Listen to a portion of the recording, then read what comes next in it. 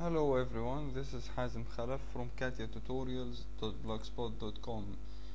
Today I'm going to make an L-shaped plate.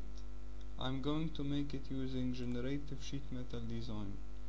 I will call it here L-plate. Actually, first of all, you need to define the parameters of your sheet design.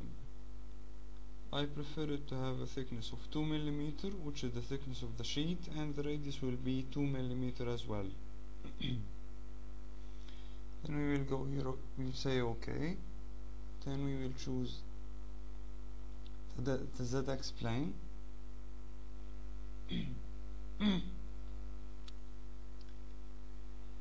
Then we will go sketch, and we will go to the rectangle.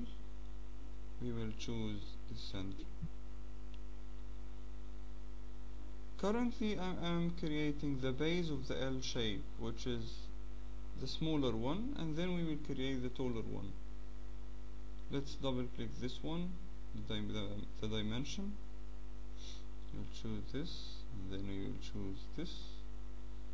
This one is going to be 7 mm, and this one is going to be 26 mm. Let's zoom in a little bit so that we can see things better. Okay. Now I will exit. I'm done with the base. I will go to the wall, create a wall,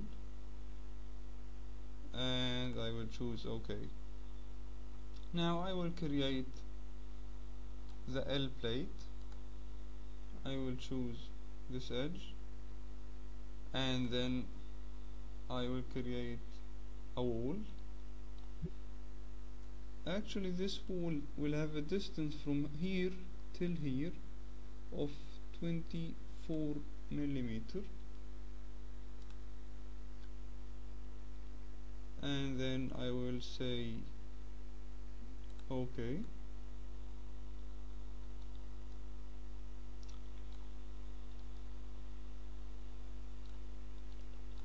Now I will apply 2 holes here at this base. So I will go and choose, I want to draw simple 2 holes.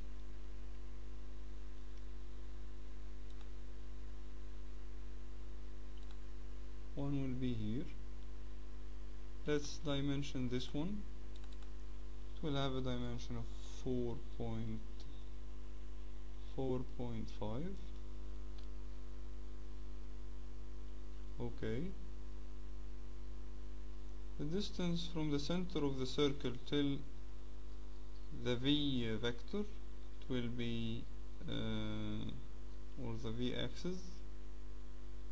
Here it is the Z axis actually. It will be 19.5 divided 7.57 it will be 7.25, so you will type 7.25. Now we will choose the mirror option in order to create the other hole through using the V axis. Now I'm done. We will go outside the sketcher, and I will go to this option, the cutout definition.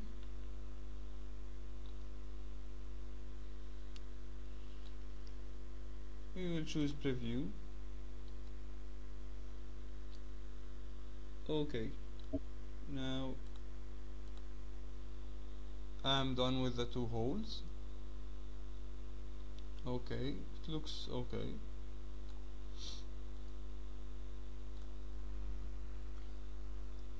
Now I will do here also some cutouts. I will first select the face on which I'm going to do the cutout, and then I will go sketch. I will draw one line from here,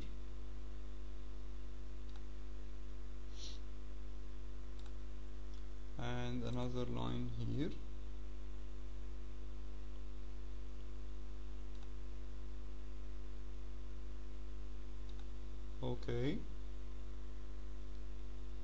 Now I will make some constraints for this line. I will choose this point to be coincident with this point through the offset, through the constraint rules. I will choose it to be coincident. Okay.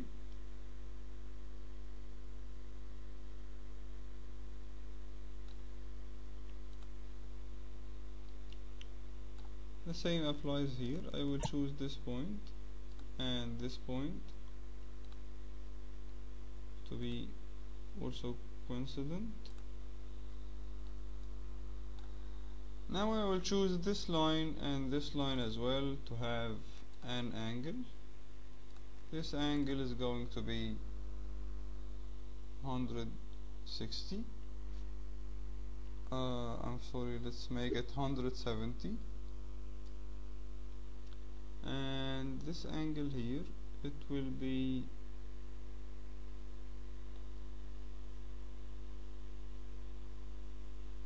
let's make it 20 degree. Okay. I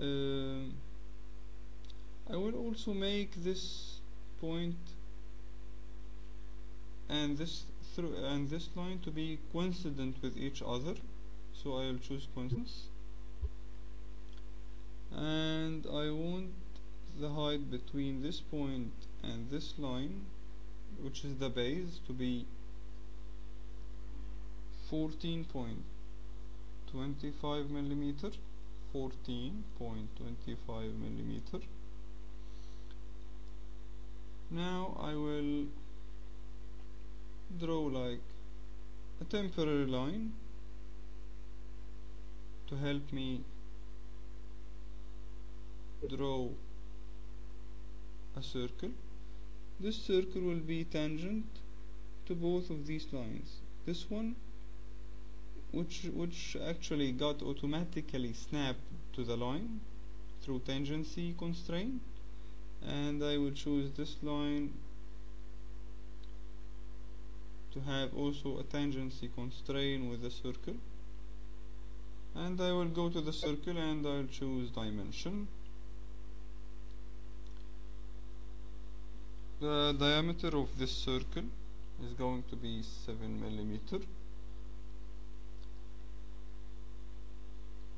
I'll draw a line here. This line is going to be,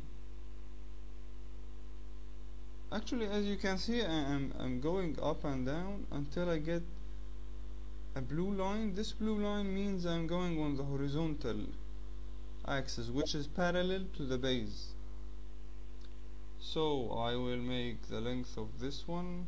There seems here to be over constraint problem. Over constraint problem. Okay.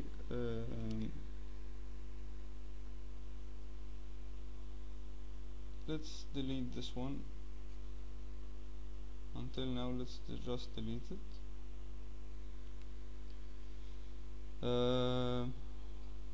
This one here is 14.25.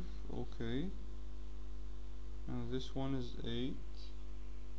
I just want to make it 8. Okay, here there seems to be a coincidence that I didn't really mean, so I will delete it. And now I'm going to make my rule. Now it is okay. You cannot over constrain your dimensions, you know. This is what I did by coincidence in the last time. So I will choose here 8, and then I'll draw a line from this point which will be tangent to this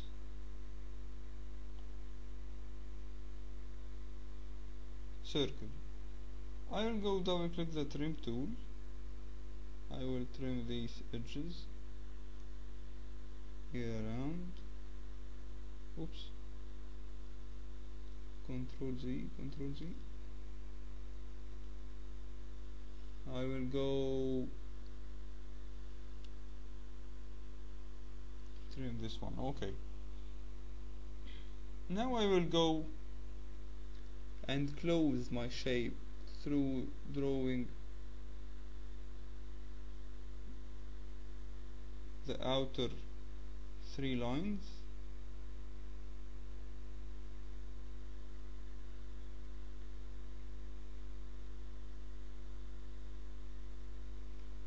I'll draw another line here.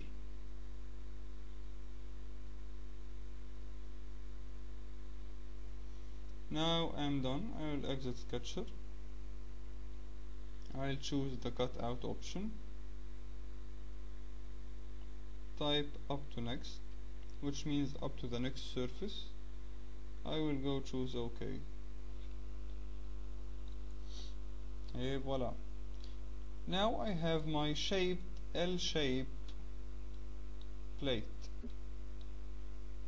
but I still need to apply 2 holes here, so I will go use the hole tool.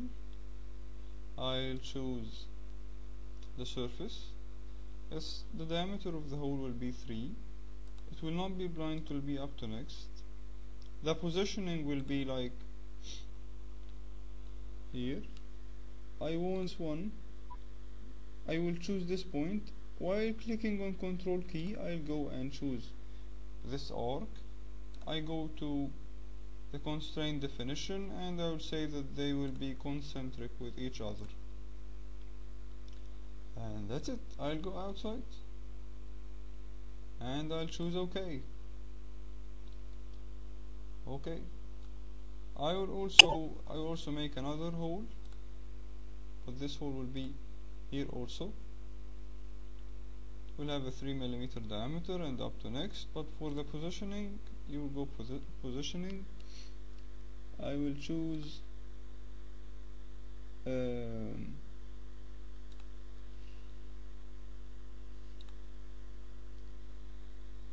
okay, to make positioning good, first you need to make like helping lines.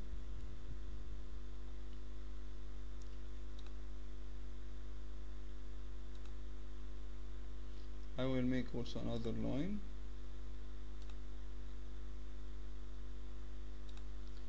And then I will make a constraint between this line and this old circle.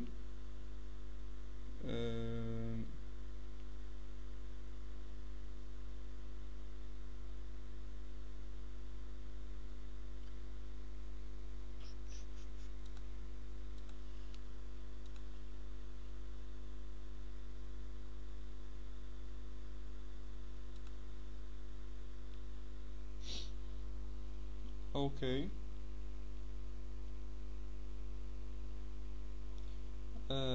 Seemingly I will delete these 2 lines.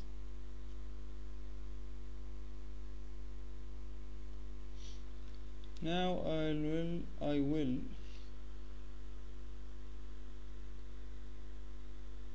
first I'm going to create a point, okay? This point will be here at the center of this circle. So first I make a constraint relation between this point and this circle to be concentric, and then I will build construction lines along this point, one here and another one here, vertical and horizontal. Then I will choose the dimension tool to be between. I'll choose the dimension tool. Oops, what's going on? I will choose this point and this line here. This is going to be 5.25mm, and this one is going to be 9mm, and then we will exit this one and OK, and that's it. I'm done. But before I'm done, you know, rendering and shape, how about this color, or let's make it green, or let's make it green. I don't like this green. Let's make it orange. It's okay. Thank you so much. This was Hazem Khalaf from Katia